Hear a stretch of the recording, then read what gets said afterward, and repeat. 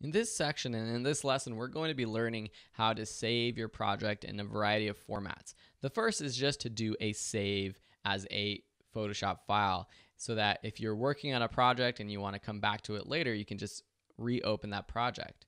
I still have this oil painting effect and photo that I was working on last time open. And say I'm done with this project for now, but I know I want to do a little bit more work. What I can do is just click save. And since I had already opened up the oilpainting.nef file, it's not an actual PSD file. So I'm just going to save it to my desktop, and you can rename it. You want to make sure that it's a Photoshop file. Down here, right in this save module, you can change it from Photoshop to JPEG to PNG. You could choose a different type of image file to save, but we're just going to do Photoshop. Select save, select OK. It's saving it. You can see it down here in the bottom left. And once it's done, we can close this project. So now the next time you open this up, Photoshop, you'll see this painting PSD file. Or if you are right on your desktop, you can actually just double click this PSD file and it will open right back up in Photoshop.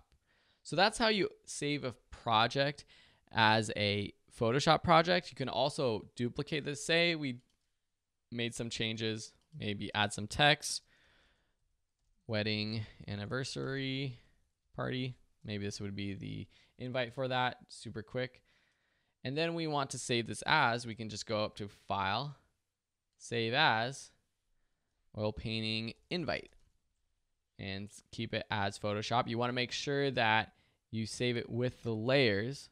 I'll show you what happens if you don't save it with the layers. So it's going to save it as a copy.